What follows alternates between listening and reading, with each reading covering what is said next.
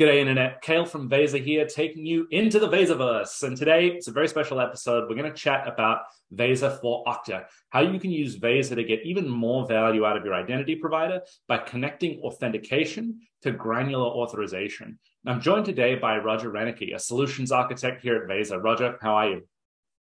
I'm doing well, Kale. I'm looking forward Awesome. to the discussion today. Excellent. So we'll get to Okta in a moment, but first, for those of you who don't know us yet, let's quickly talk about what Veza is. Now, Veza is the identity-first security platform for data, and it's built to help you answer a simple but very important question: who can and should perform what action on what data? So, Roger, maybe a good place to start is, how do a platform like Veza and an identity provider like Okta fit together? Sure, Kale. So when it comes to understanding and controlling authorization to data, Okta can be an important piece of the puzzle, but by itself, it can't completely answer the question of who can perform what action on what data. Mm-hmm. So Okta does a good job for solving for authentication of users and provisioning at a high level through groups, for example. But to understand a user's permissions to an individual data resource, a Snowflake table, an S3 bucket, or a GitHub repository, for example, you need additional metadata that can come from your cloud providers and your databases, for example. So here at Veza, we recognize a universal model for cloud permissions that traverses users, groups, roles, policies, permissions, and finally the data assets themselves. Platforms like Okta are primarily concerned with the first two, users and groups. Right. And additionally, there's always going to be identities that are out of scope for an IDP like Okta, right?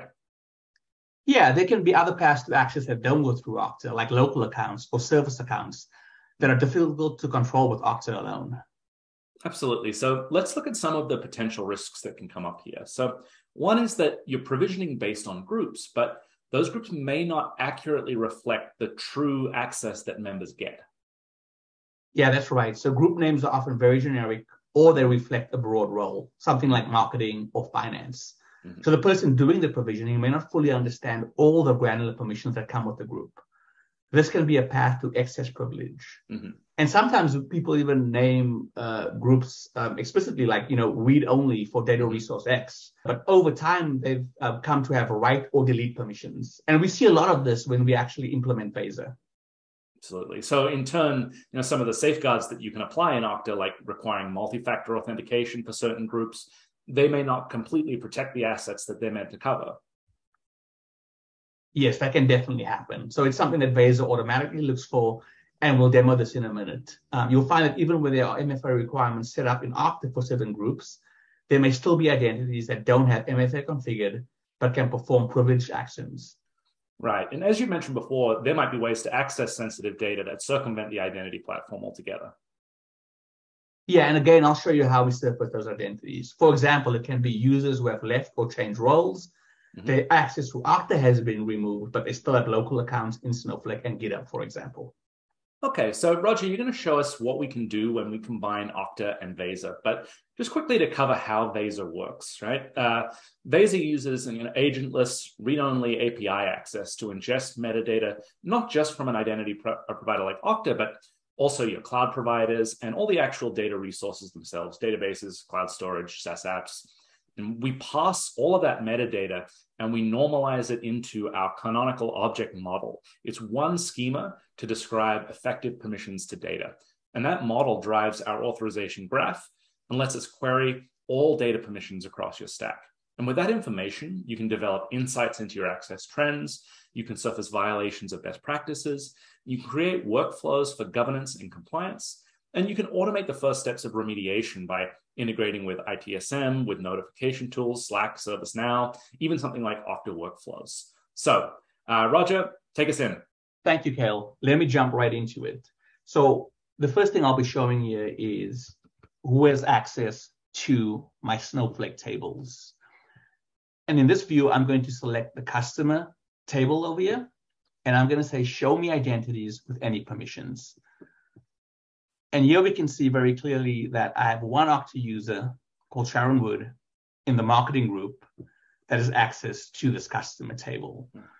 But also we can see the path here, like how is Sharon accessing that? So clearly in the Okta group marketing, also mapped to a local Sharon Wood account within Snowflake, I see the Snowflake role she's in, which is also marketing. And then I can see what her effective permissions are. And really, effective permissions is the way Veza standardizes the permissions into human readable form. So CRUD format, create, read, update, and delete. If I were to look and explain this effective permissions, I can see that the actual permissions are things like delete, insert, ownership, and rebuild, for example. But again, what does that mean in human readable form? It means the user can create, write, delete, they have reader access, they can make take actions against metadata, and they also have non-data actions that they can perform as well. Now, what I can do here is within the graph, I can certainly go back and look in time and see how this graph has changed. Maybe Sharon's access has changed over time. I can also, for example, take a screenshot and send this over to a service desk or a help desk in case they're wondering, what's the path to actually access the Snowflake table called customer, for example. So the other thing I can do is I can, look at certain violations here, right? And we mentioned earlier about MFA. So here we can see that Sharon, for example, does not have MFA enabled. And that's very easy to see if I look at her attributes on her profile here where it says MFA active is false, right? So again, very rich, very granular level of data that we can pull into Veza from all these different providers. So we're getting this stuff from Okta, and we can combine that with the metadata that we get from Snowflake or from AWS or anywhere else, and that's what we use to create these rich queries. Awesome. So this is a sort of view that's focused on a particular resource, in this case, a Snowflake table. But we can also look at this from the other way around and look at the permissions of an Okta user, right? Absolutely. Let me bring that up right now. So what we're going to do is look at this user called Gary Ward, who is an Okta user specifically. Yeah. And then what we see is at a very granular level, all the accesses that Gary has. So not only Okta, we can see that Gary also has an Azure AD user over here. Gary is a part of these Azure and Google Workspace and AD groups. We can see that Gary has membership for all these applications, PagerDuty, GitLab, GitHub, for example. We can also see all the roles assigned to Gary, as well as the policies that apply to him. If I were to show you an example of an effective permission, for example, Google, you can see that this, even though it's different on the Google side, we've once again distilled that into the CRUD format here as well, right? And so now it becomes very easy if I were to say, okay, how is Gary accessing my Sigma Finance S3 buckets? I have a very easy path back to follow and say, Gary has these permissions via these roles and because of these groups. So very easy to get that level of question answered. What does my user actually have access to? Right. And to be clear here, we're not saying that provisioning through groups isn't effective. Clearly it is. But what we're seeing here is, as you say, the true granular permissions of the user as they are now, not at design time or what you think they are, when you're doing this. So we can validate, the accuracy and the effectiveness of the provisioning that we're doing through Okta, and we can see any gaps and how permissions might come from other ways. So there's a lot here, Roger. So can we sort of zoom in on a more specific issue that I might be interested in, say the relationship of local accounts to Okta accounts? Yeah, absolutely. And for that, we have the query builder, right? And so over here, what I'll do is I will search for example, a Snowflake local user. And this is showing all the Snowflake users, right? Some of them may be assigned to an Okta account. And so that's the next thing I'm going to type in here, group by Okta users. And then you can see that, Sharon Wood's local Snowflake account is mapped to an Okta user. But that's not the question you asked me, Kale. You want the opposite. And so we can do the has no relation to, and we can see these are the accounts that actually don't have Okta users. And if we look at these first few over here, I think it's fairly easy to determine that these are service accounts. You still want to look at that, obviously, to make sure. But the bottom two here, Thomas and Willie, you can see that they clearly are not service accounts since they have an email in there.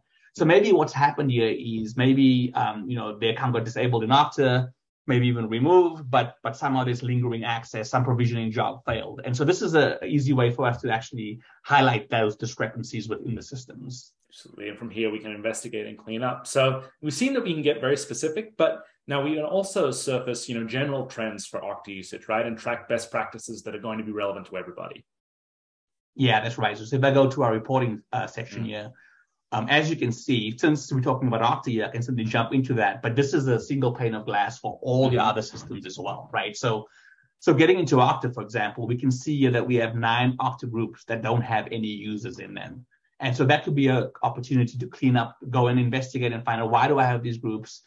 Maybe I should delete those groups, right? So there's opportunity to do Okta cleanup with information that Veza is highlighting as well. The other piece that's very interesting as well is obviously the cross-platform access. So if we look at, for example, Okta users with Redshift drop privileges, that specific privilege, right? I can see I have 3 users there. I can see how this changes over time there. But more importantly, I can actually create a rule around this. And I can say, if that query results change, based on Veza scanning the environment constantly, alert me. And that alert can take, many forms. But we'll talk about Okta workflows since this is a discussion around Okta. We can connect to Okta workflows, and we can send the payload of information of what those new users were. And so Okta can take action on that, essentially remove the user if that's what you need to do. Absolutely. So this is taking things that we know are important to us. And it's not just that we can go and explore these at any point in time. We've defined these rules, and Veza is constantly monitoring the environment. And if these things change, whether it's via Okta provisioning or via another path, we're being alerted, and we can automate those first steps of remediation. Awesome. Thanks, Roger. So just kind of to sum up some of what we've shown you here today, you can see that by combining Okta and Veza, some of the things you're able to do, we're able to validate the accuracy and effectiveness of the provisioning that you're doing in Okta. We're able to surface identities that are circumventing Okta provisioning, and we're able to identify and remediate common misconfigurations like inactive accounts, orphaned accounts. So Roger, thanks very much for joining us today, everybody. Thanks for watching, and we'll see you next time.